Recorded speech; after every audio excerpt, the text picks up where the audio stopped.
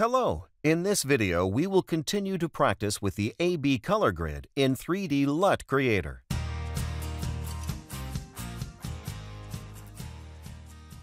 In the video called Saturation Curves in 3D LUT Creator, I mentioned that all actions of the saturation curves can be done on the color grid. Now I will show it. The saturation luminance curve or SAT-LUM curve effect can be recreated with the double AB grid. On the grid that affects the highlights, I raise the saturation of the highlights. I select one point, hold the Control and Shift keys, and by pressing the arrows on the keyboard, I select the other points. Now I will raise the saturation in the highlights. The same can be done with the saturation in the shadows. Why is the color grid better than the SAT-LUM curve? On the color grid, we can separately control the saturation for different colors. For example, in the highlights, I can individually raise the saturation only for orange or only for yellow. You cannot do it with the SAT-LUM curve. The saturation curve or SAT curve can easily be replaced with the circular AB grid. Let's open this photo and reduce the saturation of supersaturated colors using AB grid. I determine the saturation, which does not fall under the color correction. I select the desired points and pin them by pressing Ctrl, Alt, Shift keys and clicking on any of them. Now I select the ends of the color rays and move them towards the center of the grid where the neutral colors are. I reduced the saturation of only highly saturated colors, and therefore I muted the sunlight on the rock. And what if you need to reduce the saturation of only one color in the photo? On the SAT curve, you cannot do this. For example, if we work with the SAT curve in this photo, we will reduce the saturation of highly saturated colors in all colors. Let's try to return the color of the foliage and the giraffe. It is easy to do this on the grid. I select the desired range of colors and reset the points. Now I reduced only the saturation of the sky. In this photo, using the SAT curve, I increased the saturation of desaturated colors. Let's do this on the AB grid. I pin the points above which the saturation will not change. Then I select the desaturated colors and increase their saturation. Compare the before and after. On the water, the place of sunlight was repainted, so the curve would do the same, but it is clearly visible when comparing the before and after that the blue colors along the edge of the shore also increase. On the grid, I can easily fix it. On the SAT curve, this cannot be done. In Lightroom, for example, you can increase or decrease the saturation for a certain color, but you cannot work only with the low saturated colors or oversaturated colors. In addition, in 3D LUT Creator, you can also work with the saturation of one hue, depending on its brightness. For example, you can increase the saturation of desaturated colors of a certain hue only in the shadows. Other programs haven't even dreamed of this. Let's consider this photo.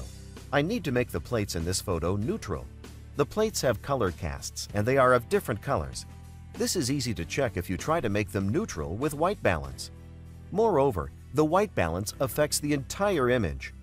The colors on the plates are located almost at the center of the grid, so I make the desaturated colors neutral.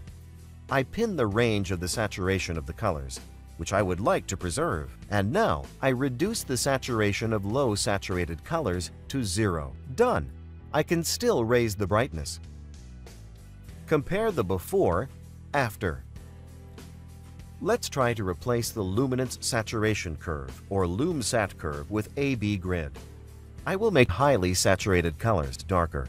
Note that the lightness change is also transmitted to the unpinned points. The further they are from the pinned points, the less the lightness is affected. To prevent such lightness transition, you need to pin the points to that saturation, beyond which the lightness should not change. For example, like this. The sky also becomes darker. I will fix it on the grid. To do this, I reset the saturation of the desired points. You cannot do it on the LUM-SAT curve. So, I hope you understand now how to work with the saturation in the 3D LUT Creator. Let's now turn to neutral colors. I load a picture with color gradients. As you already know, neutrals are in the center of the grid, and they depend on the color model. If you watched a video about the color models in 3D LUT Creator, you know that in the LAB color model, the colors that are too bright or too dark are located in the center of the grid as neutral colors. Therefore, dark and light colors will also be affected in the LAB model when painting neutral objects. Now it is clearly visible. In the color models where saturation does not depend on brightness, for example in HSP and E, the repainting does not affect other colors, even if I do not pin the points around the neutrals. Let me remind you that in Photoshop or Lightroom, you cannot repaint neutrals without affecting other colors. I open the image and try to repaint the neutrals. To isolate other colors, you can pin the points around the neutrals. There are low saturated colors around the neutrals. These will also be recolored. The lightness of neutrals can also be changed separately from other colors. I showed it before on the plates example. Now let's move on to creating color harmonies. Many of you probably heard about the color wheels used for harmonic color combinations. Let's make complementary color schemes and triads based on the Untitled color wheel in the 3D LUT Creator. You can learn more details about the color harmonies on the internet. So, complementary color schemes are combinations of two mutually opposite colors on the color wheel.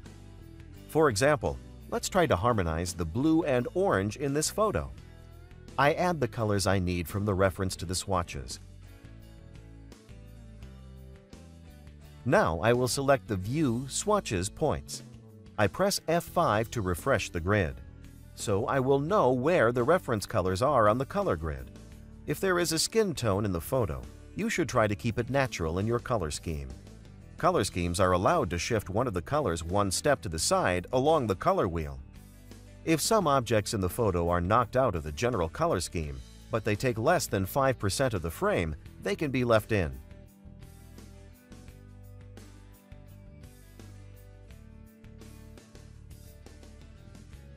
Neutral colors usually remain unchanged, but in 3D LUT Creator, there is the possibility of working with neutral colors. They can also be colored in accordance with the color scheme. Compare the before and after. You can also open a vector scope. That's what the color distribution was before. There was already a combination of red and green. Now the image has a combination of orange and blue.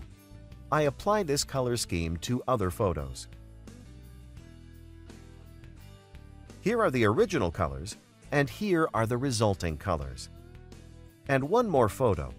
That's the way it was before, and now after applying the color scheme. There are a lot of colors in this photo. Let's try to create harmony between the green and red. I will open the reference and the swatches. I remove unnecessary colors and add green and red from the reference. I update the grid by pressing F5. The colors from the swatches appear on the color grid.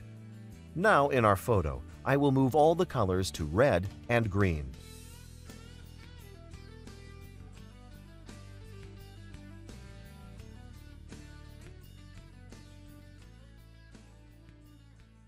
We created the harmony between the green and red colors.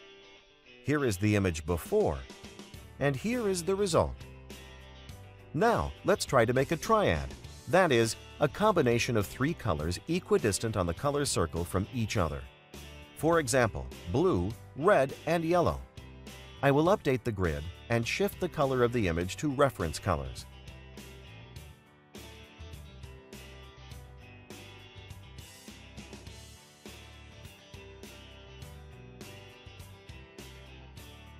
To ensure that the color combination is better red, try to make your colors have about the same saturation. Here I need to add yellow. Compare the before and after. So that's it. I told you about the basic ways of working with the color grid. Remember that in order to consolidate knowledge and acquire a skill, you need to practice more, and then everything will surely turn out well for you. Like and subscribe to the channel to stay tuned. See you in the next video.